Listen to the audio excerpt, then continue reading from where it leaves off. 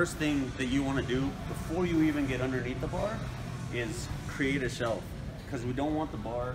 A lot of times you'll see people coming in and squatting just like this, just very like nonchalant and then ready to squat. But if we don't create a shelf on our back to carry the bar, then over time it's going to start slipping, or you're going to feel very unstable. So what you want to think of is squeezing the bar together, okay? And that's going to create, that's going to create a shelf for you. You're going to go here, squeeze the bar, and then get underneath. All right, so see that shelf? Now from here, I'm going to just pick the bar straight up. I don't have one foot back and ready to go. I'm here, straight up, and I'm going to take 3 steps back. 1, 2, and then my third step is going to be me just adjusting. All right?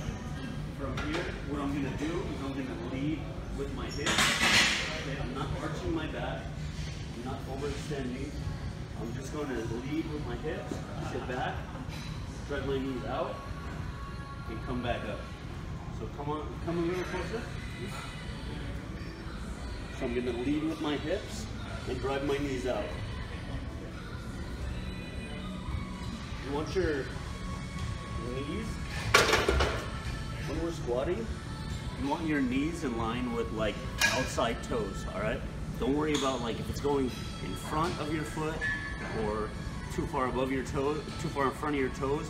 The one thing that I want you to focus on is as you squat, knees are in line with toes, okay?